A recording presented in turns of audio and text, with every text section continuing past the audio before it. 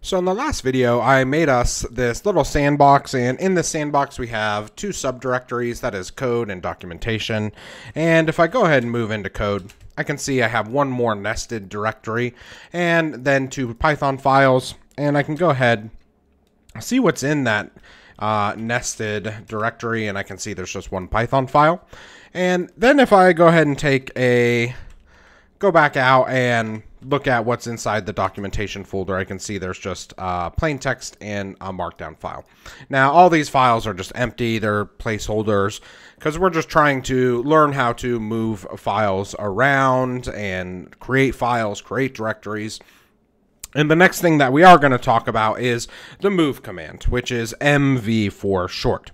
So in general, if I wanted to move a file, let's say in this case, I want to move my file test2.py into my nested code directory, I would do so with the move file. Now, most of the commands, the make directory and the touch command that we've used so far was just the command space and then the file path that you wanted to use. Now, the move command actually takes two parameters. It takes one, which is the origin, right, where the file is currently. It's in our current directory. So we'll just call that test2.py. And the second is where you actually want to move that file. As I mentioned, I'm looking to move that file into my directory called nested code. And I want to go ahead and you have to give it, you have to tell it a name explicitly. So you can use the same name, or you could take the opportunity to rename it at this point. I'm going to go ahead and just take the option to use the same name in a different directory, and then we'll use the ls command. I can see it's no longer in this directory. If I use my ls command and look what's in my nested code directory, right now I have two Python files in here. That is great. So real quick, there's one more thing I want to talk about in move before we move on.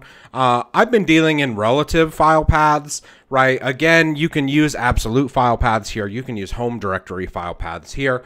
All of those things will work, but I'm just using relative. That's what's most natural to me, especially in this setting.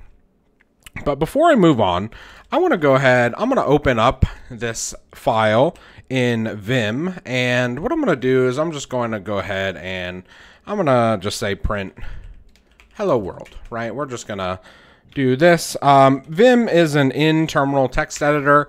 There's a unit that teaches you a little bit about Vim a little bit later. What's important to know, right? If I open code test.py, right? Oops, I opened a file that wasn't there, which means it probably created that file. It did not, right? If I open code test.py, right, I can see that in Vim, I put in this print hello world, and when I actually open it in VS Code, I can see that print hello world is actually in there. So moving back over to my terminal, right, I'm going to go ahead and move into, I know that test.py in the code directory says print hello world. I'm going to move into nested code, the directory, and I'm going to open up I have a file called test.py in here as well. So here I'm going to use print, and I'm going to say hello world all over again, right? So here I'll go ahead and save this and get out of it. Right. Again, I could show you in VS Code, hey, this now says it's in there, but go ahead and trust me that it is, right? Test.py in this now says hello world all over again in a print statement. So if I move back out here to my code, and now I want to move this test.py into my nested code, right? So I'll use move test.py. And I want to move that into nested code, and I want to keep the same name.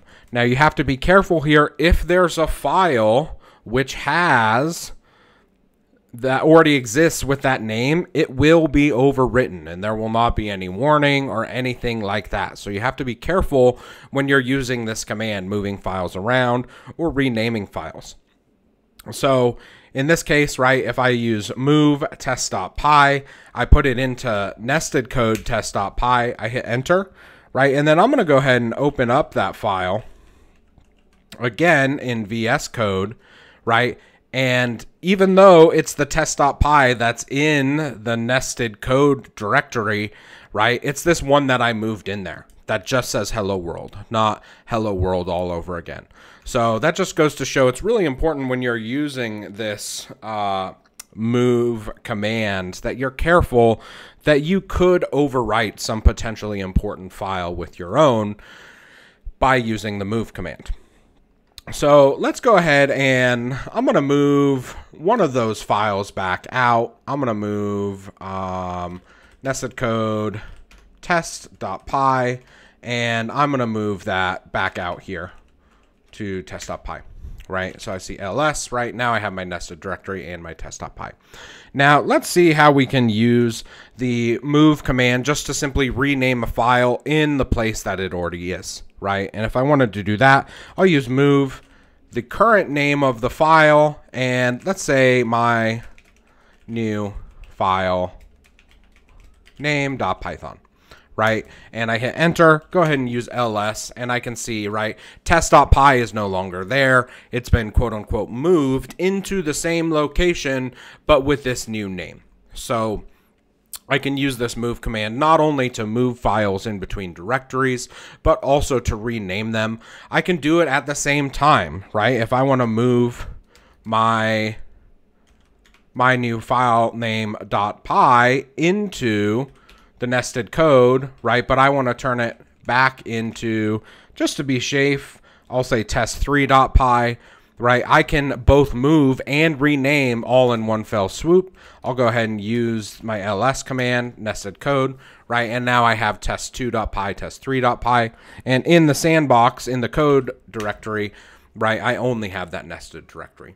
So that's the move command. In general, the syntax is move space origin space destination, and that destination gives you the opportunity to rename the file. You have to be really careful that you're not overwriting any previously existing files when you use it. So that's it for this video. I'll see you in the next one when we talk about the copy command.